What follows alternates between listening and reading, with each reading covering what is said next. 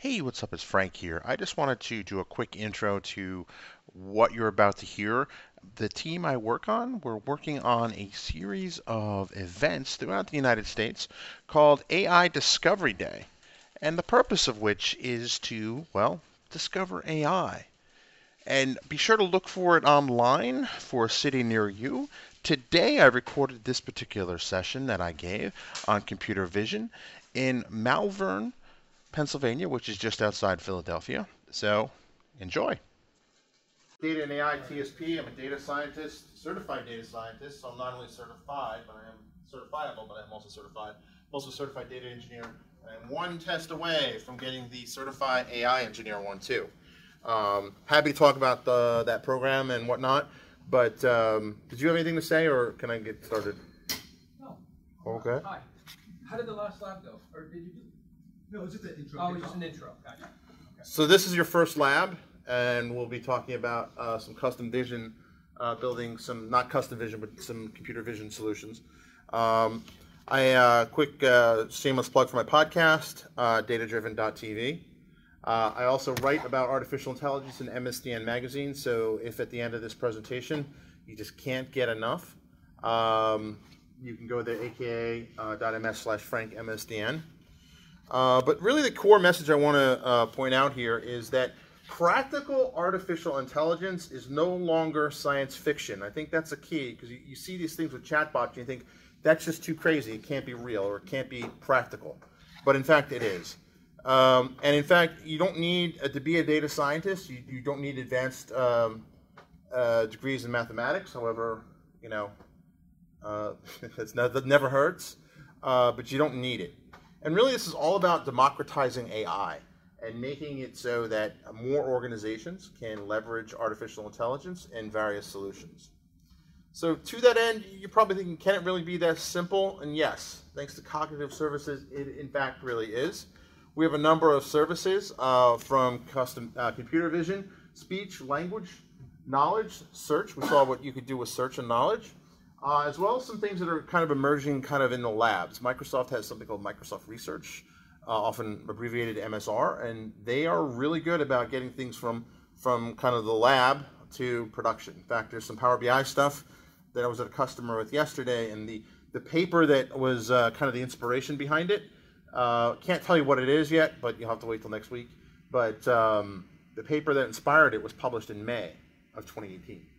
And here we are, it's going to be launched, rolled into a product sometime in November. That type of life cycle from lab to production is pretty much unprecedented. So I don't want to spend too much time talking about slides, but I want you to think about this. I want you to start kind of putting this together in your head. You can combine these, right? You saw the smart conference room, right? It used speech-to-text, NLP, natural language processing, as well as computer vision, right? So you can get some interesting insights just based on stock webcams or just basic type of stuff. So this particular section here is going to talk about the computer vision APIs, and we're going to do a lab on basically how do you implement that, and given a test set of images, and then you're going to dump that into a Cosmos DB database. So kind of get you a chance to kind of experiment with this. So if you're not familiar, some of you are familiar with the Vision API, but one of the things you can do is you can pull back information about faces. You can get, you know, is there a smile, the probability of a smile, right? That's a number from 0 to 1.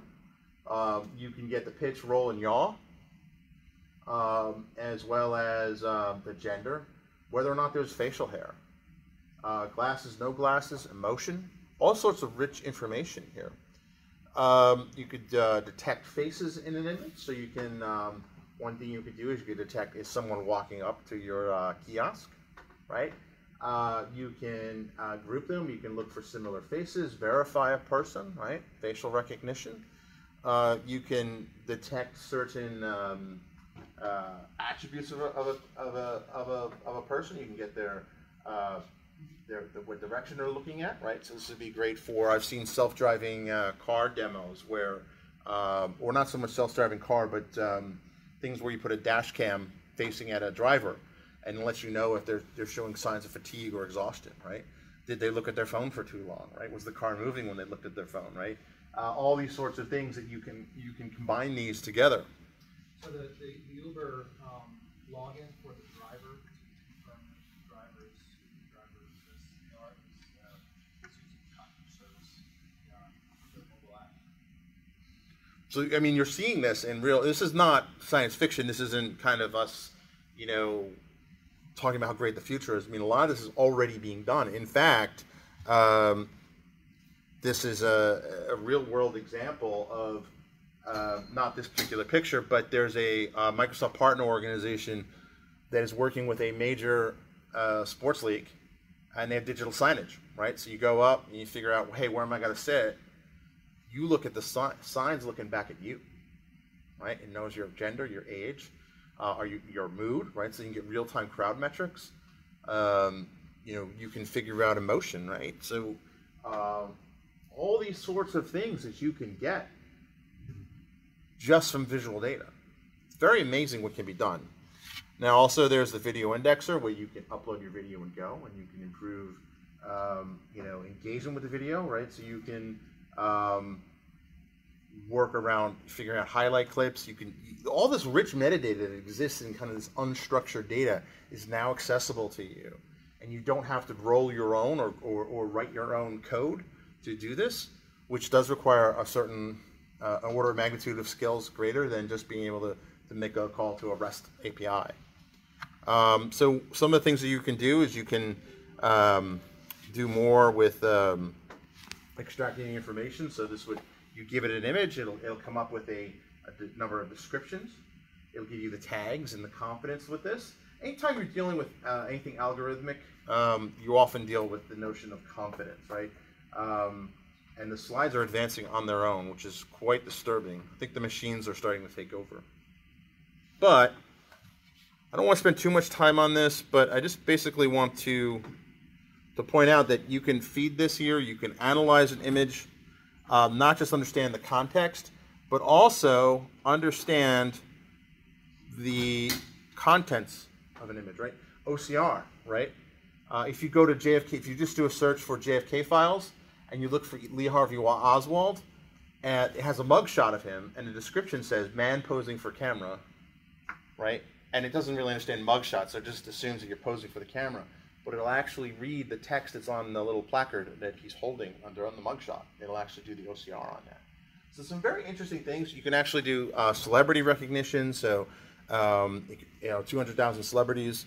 So if there's a picture of someone, you have no idea who they are, but your kid does, you can kind of take a picture of that person. You also get some other interesting metadata about it, the dominant color background, dominant foreground, all the sorts of things, as well as, content filtering, right? Is it adult? Is it racy? OCR, right? You can get, it's typical kind of motivational quote on you would find on Instagram. You can get the actual text data off of it, right? Very useful. It's great for scanned documents. In fact, if you spend a lot of time playing around with the JFK files example, it's all been scanned, right? And they mention that in the video, but you can actually do an index search and it'll actually show you where it is. If you're kind of in the content business, there's this notion of smart thumbnails, right? Where the computer will cut the image where it thinks that the center of focus would be, right? Better than random guessing. And with smart cropping on, you can get that. Content moderation lets you examine content, so you can kind of automate that and scale out any kind of content-based thing. Text moderation, you can get text sentiment, although that's a different subject. But these are all the things that you can do here with these tools. There's also something called custom vision, which I actually wrote an MSDN article about it, where I put a demo together for a customer or a transport company, and I wanted to be able to look at pictures of train tracks and tell, is this train track broken or not? Right? Now, when I had to write the article about it, I couldn't get the release for the train track images I found online.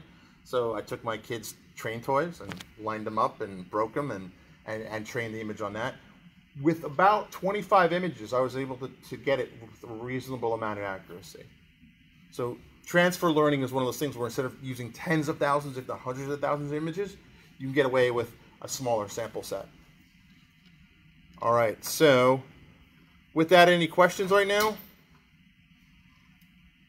This lab is the lab between you and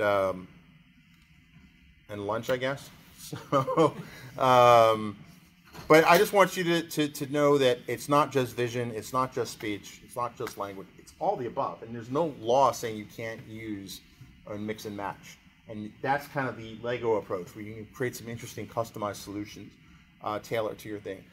As I mentioned, a lot of interesting stuff coming out of the labs. I am a TSP, so I do, if you, this is my territory, so if you have any questions, feel free to reach out. Thanks for listening to this live recording that I did. At Data Driven, we're always experimenting on trying new things. This particular session was actually live streamed using Facebook, but this time we did something a little different. Only live streamed the audio. Yes, that is an option in the Facebook app. And let us know what you think of this idea and whether or not it was a good idea, bad idea. And one last thing I'd like to mention is that Audible is a sponsor. And on the way up and back to Philadelphia, I listened to The Power of Habit. Very interesting book, very insightful book, and a very data-driven book. Yep, that's right. The book talks about habits, but there's a very large section of the book that covers Target's analytics and their observations of consumer habits, as well as the use of advanced analytics and data science in retail. Very interesting book. Check it out. Go to thedatadrivenbook.com and you'll be redirected to Audible. And if you're not already a subscriber to Audible, you'll get one free audiobook. Thanks, and have a great day. Thanks for listening to Data Driven. Don't just listen, become a data driver by going to datadriven.tv to sign up to join the community, access to special events, tips and tricks, and more. Sign up today at datadriven.tv.